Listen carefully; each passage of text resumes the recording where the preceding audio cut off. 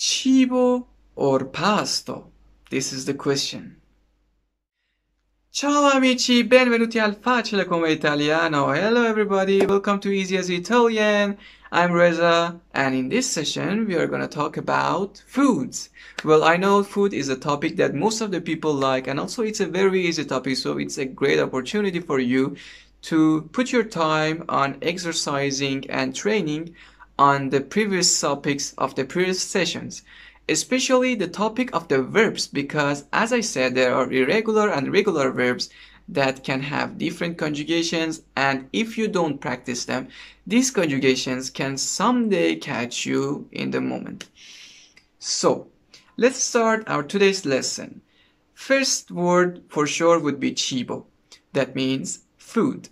Then what does pasto mean? Pasto means meal, breakfast, lunch, dinner, all of these are pasto. And so cibo is something that you eat in those pasto.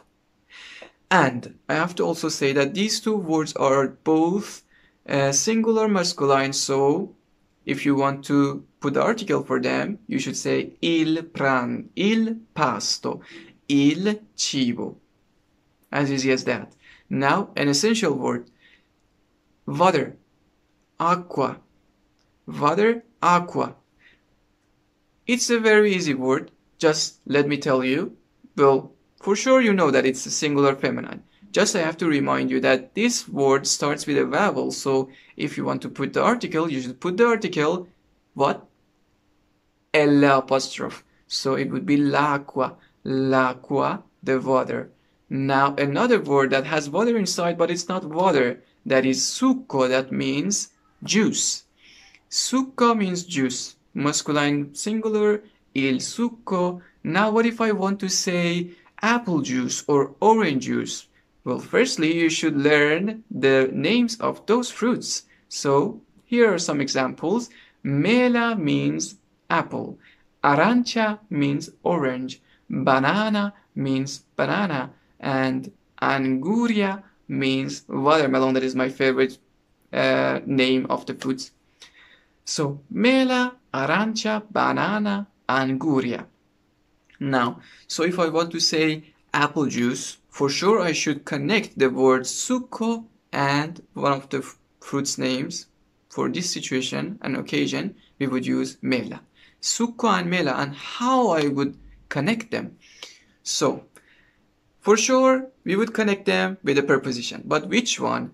I said that when you want to make a preposition, make a connection between words and use preposition to show ownership, like our example that session, Pietro's book, il libro di Pietro, the book of Pietro, right? So we use di, and here we also want to use di, because if we are going to show ownership, how? Like this, succo di mela, juice of apple. Juice of apple. Well, the juice is coming from apple, so literally the apple owns the juice. So it shows ownership. That's why we use di. Succo di mela, succo di arancia. Orange juice, very easy. Now, I taught you a verb, bere, that means to drink. The conjugation of that, well, as I said, it was an irregular verb. So the conjugation was like this.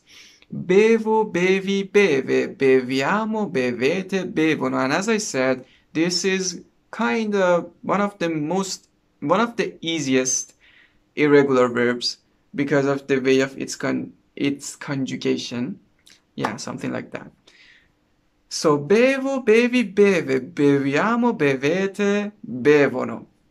Now, with this verb and those words, we can make very useful but also simple sentences like io bevo il succo di mela. I drink the apple juice.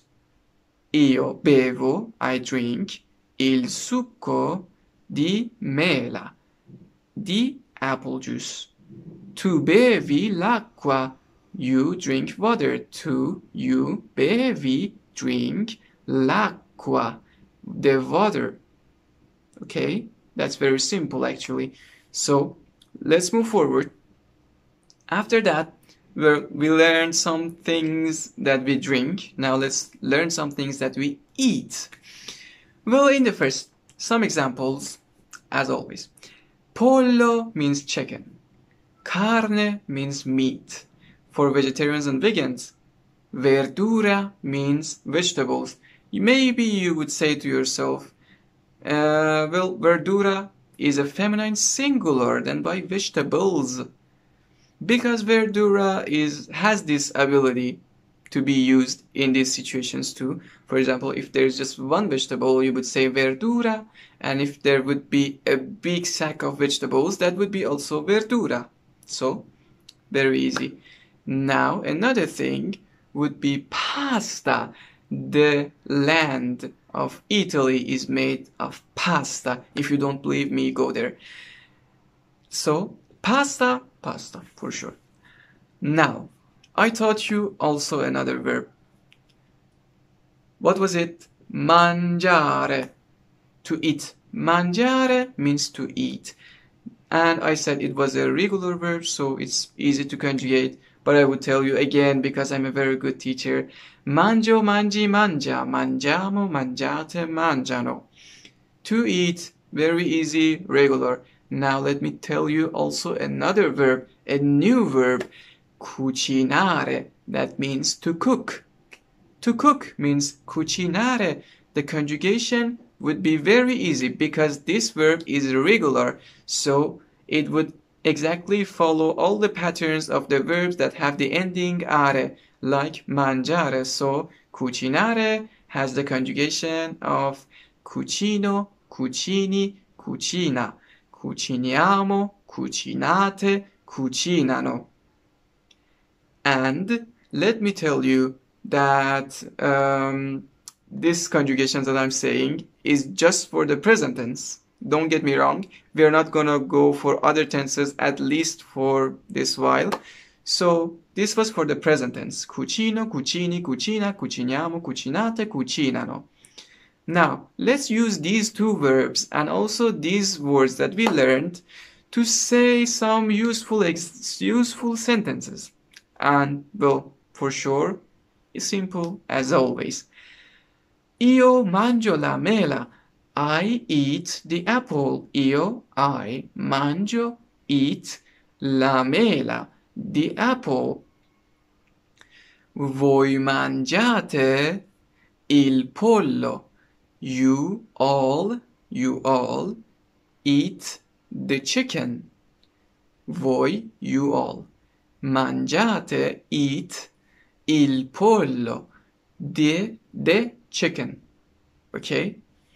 Or, lei mangia la verdura. She eats the vegetables. Lei, she, mangia, eats la verdura, the vegetables. Now let me tell you some tips. You know, well, these words, pollo for sure is a masculine singular, so it would be il pollo. Then for pasta, surely feminine singular, so la pasta. Verdura, I have already said, la verdura, feminine singular. Carne is a special word.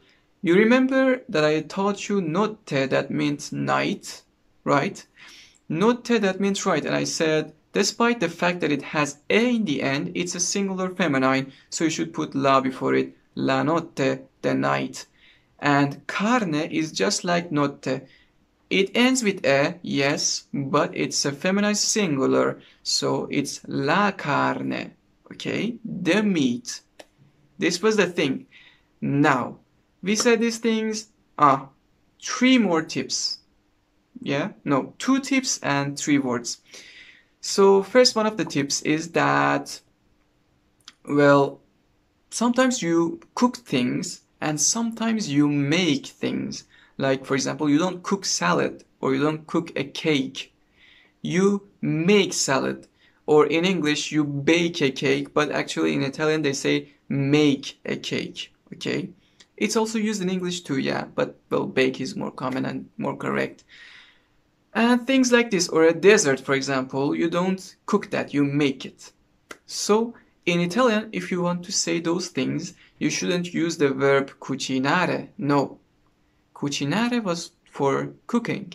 For making, as I have told you, the verb is fare. Fare means to do or to make. Okay? So if I want to say, I make a cake, I make the cake, I should say, io faccio la torta. I faccio, make, la torta, the cake. You may say, why faccio? Well, because it's an irregular verb, guys. I've talked about it. See, fare. Irregular verbs, so it would be faccio, fai, fa. Facciamo, fate, fanno. And for those who say, well, irregular verbs don't have pattern, they have, look here, faccio, facciamo, both the same for the first pronouns, the plural and the singular. Faccio, facciamo, and then fai, fa, fate, fanno. Almost completely similar to the main pattern of the verbs that end with are. So don't say it doesn't have a pattern. So, io faccio la torta. I make the cake. Lei fa la torta. She makes the cake. Lei, she, fa, makes, la torta, the cake. Okay? Very simple. The first step done. 3 words now. Colazione, pranzo, cena. Colazione, pranzo, cena. Breakfast, lunch, dinner. And colazione ends with e. So it's a special verb. A special word, for sure. As you have guessed, yes, this is feminine singular. So it would be la colazione, the breakfast. Pranzo is obvious, singular, masculine, il pranzo, the lunch, and cena, again obvious, the feminine singular, la cena, the dinner. Very easy. Now the last tip. Remember I told you the fruits. Mela, banana, arancia, anguria, right? If you look carefully, you see that all of them are feminine singular. And actually, as much as I know, I'm not saying this kind of as an exact thing, but as much as I know and I have seen, all the fruits are feminine singular. And if you want to make them plural, you just take the A and turn it into E or E. Mela would be mele, banana, banane, anguria, angurie, arancia, arance. Very easy. But now, what if I say melo? Well, it's masculine, so it shouldn't be the fruit itself. So what should it be? What do you guess? Melo would be the apple tree. Okay? It's really cool, actually, in my opinion.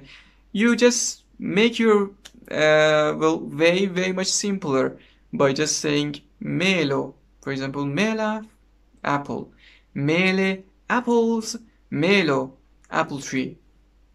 I have never seen something cool and easy like this. At least not till now. So the session is over. I hope it would have been very useful for you. And so I hope you'd all be okay. See you in the next couple of days, guys.